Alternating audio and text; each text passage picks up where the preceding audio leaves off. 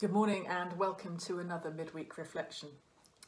And at this time in between Easter and Pentecost, I'd like to read to you a little bit from the book of John, chapters 24 to 29. But Thomas, who was called the Twin, one of the 12, was not with them when Jesus came.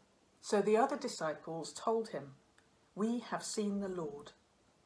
But he said to them, "Unless I see the mark of the nails in his hands, and put my finger in the mark of the nails, and my hand in his side, I will not believe." A week later, his disciples were again in the house, and Thomas was with them. Although the doors were shut, Jesus came and stood among them and said, "Peace be with you." And then he said to Thomas, "Put your finger here and see my hands. Reach out your hand and put it in my side. Do not doubt, but believe." Thomas answered him, "My Lord and my God." And Jesus said to him, "Have you believed because you have seen me? Blessed are those who have not seen and yet have come to believe." Amen.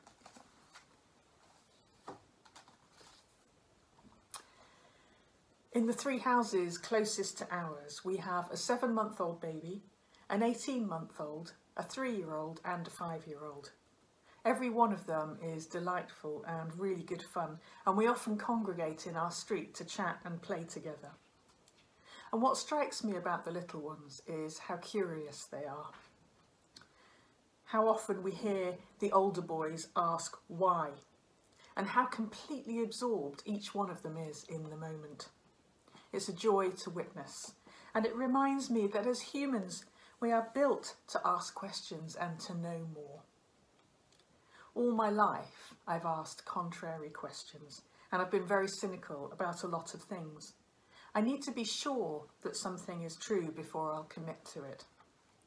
I would only believe in God when I had a scales from the eyes conversion experience with God actually speaking directly to me.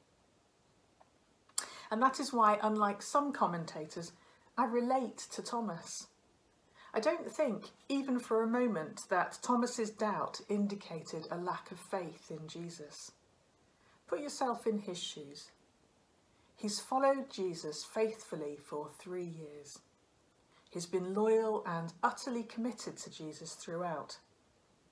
But in the last week prior to this experience, he had witnessed the crowds go crazy shouting for Jesus' death.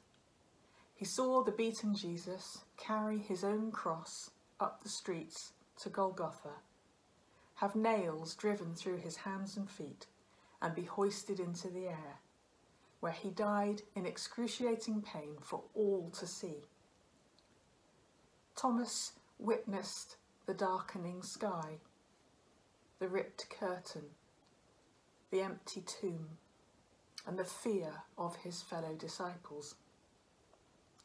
He had just spent days in mourning and confusion, in hopelessness, suspecting that all that Jesus had spent 3 years teaching was false, or at the very least, mistaken. To go from there to an instant acceptance that a phantom appearance is in fact the risen Jesus would be ludicrous. I admire doubting Thomas. He was honest enough to voice his thoughts. He wasn't prepared to accept wild reports unless there was evidence to support the claims. The other disciples had the advantage of seeing Jesus, but Thomas only had their account. And when after a long week, Jesus eventually returned and spoke to his disciples, he turned to Thomas and offered his hands and side, inviting Thomas to touch the wounds to prove that he was real. And with that evidence, Thomas had no hesitation in worshipping and acknowledging Jesus as his Lord and God.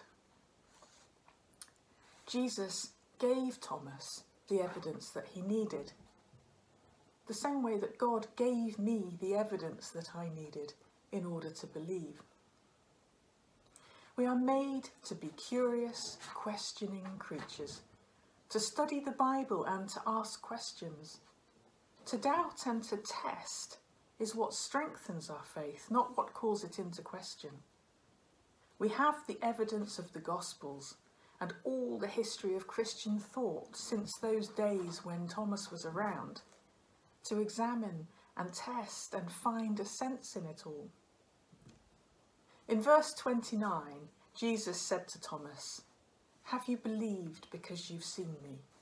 Blessed are those who have not seen and yet have come to believe." I don't read those words as a criticism of Thomas, rather as a word to us, to those who haven't had the privilege of touching Jesus' wounds in person, but having examined the evidence, still come to the conclusion that the risen Jesus is our Lord and God, our Saviour and our Shepherd. So I suggest to you that it's fine to be a doubting Thomas. Be curious, ask questions, examine the evidence for Christ, which has thrived for over 2,000 years and populations in every culture. And be assured that in your questions and in your belief, you are blessed. Amen.